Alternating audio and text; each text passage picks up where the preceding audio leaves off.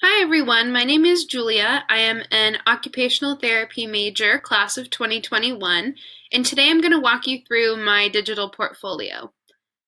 So this is my homepage. I have a nice giant picture of myself, my name very large, and then my program. And then down at the bottom, I have contact information. I like to keep in mind in creating my portfolio my target audience, which beyond an academic setting would most likely be a future employer. And I want to make myself as accessible as possible. So on a couple of different pages, I have a link to my resume on Google Docs, as well as just my email address. Here's my About Me page. Has a photo of myself and a very brief and to the point blurb about kind of who I am, and it's more like an introduction to my digital portfolio. Very brief overview of what I'm about and what's important to me that leads you into my education plan. So here's my education plan. And on this page, I talk about what I do on campus. I talk about my different roles and responsibilities, and I kind of list them all up here, as well as my personal goals. I use this as a tool to set goals for myself in a way that's very public, and in hopes to hold myself to them, as well as to be able to showcase that I am capable of setting goals for myself. And down underneath is where I actually dig into all of the things that I listed above. So for me, I have peer mentoring, and I included a nice big picture down here. Also on my portfolio, I make an effort to caption all of my images with not only a description of what's going on, but kind of why it matters. So a lot of these, you'll see a sentence or two about why that image is on my portfolio. I talk about my work study experience and my work with digital portfolio. I talk about Torch, which is a program I was a part of my first couple years on campus. And I talk a little bit about art, which is something that I not only do as a hobby, but have pursued in coursework beyond my major. Here we have my career plan, which is where I first start to really dig into what my major is. So I do an introduction to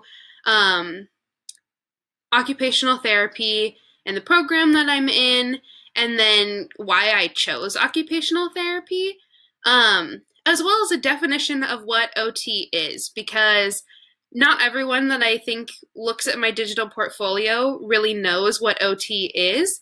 And even those that do, I wanted to showcase what my definition of occupational therapy is. And so I utilized a YouTube video to do that.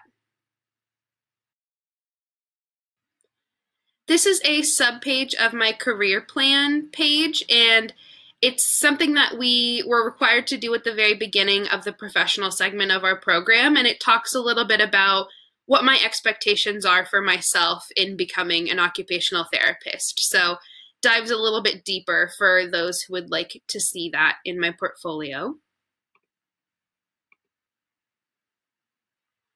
This is my signature work page. So here I only have a couple items, but I plan to use it as a way to showcase some of my favorite projects that I've done for different classes.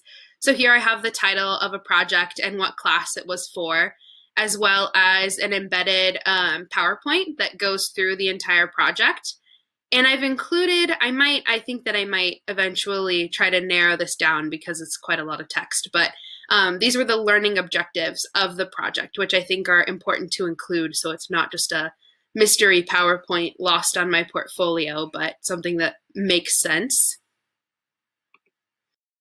Also under signature work, I've included a subpage with my fieldwork experience. Eventually, I hope to include a demonstration of every fieldwork placement, but so far I've only had one.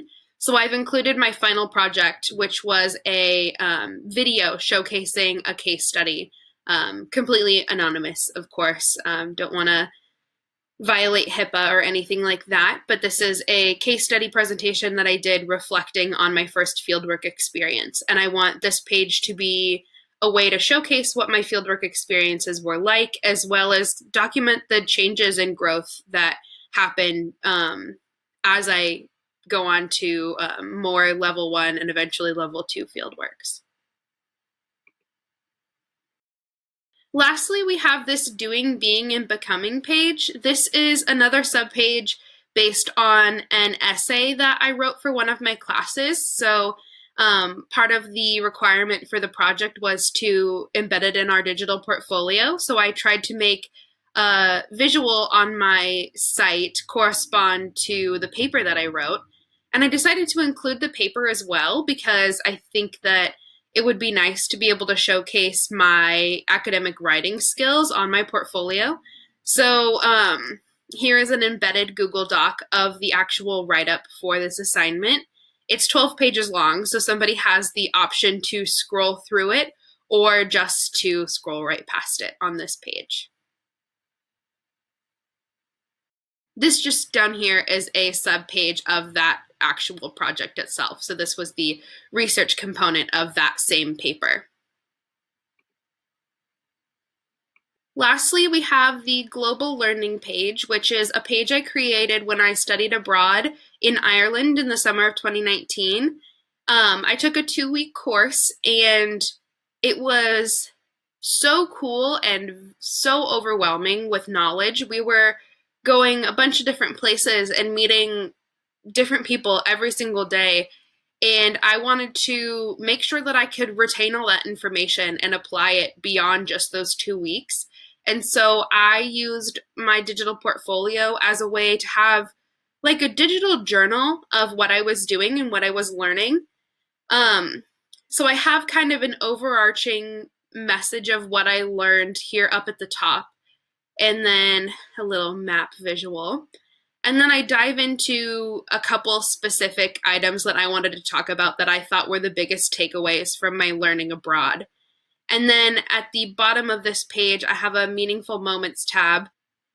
So this is a sub-page of that global learning page, and it's called Meaningful Moments. And this was some, rather than big themes, this is more highlighting individual people and experiences that I had while abroad. I've got a little image carousel up here of some of my favorite photos that I took. And down here we have highlighting specific things. So I have a video clip of a presentation that we attended and blurbs kind of about what each of these meant. And I feel like this page specifically is one of the better gifts that I've been able to give myself, not only to be able to apply to future academics, but just to remember this experience in as much detail as I felt while experiencing it. It's only been a little over a year, and I feel like without this page, a lot of this would have been lost to time, and having this virtual journal, in a sense, has been truly incredible to be able to go back and look back on my experiences. And I'm very glad that I had this as a tool at my disposal. Thank you so much for watching, and I hope you enjoyed a tour of my digital portfolio.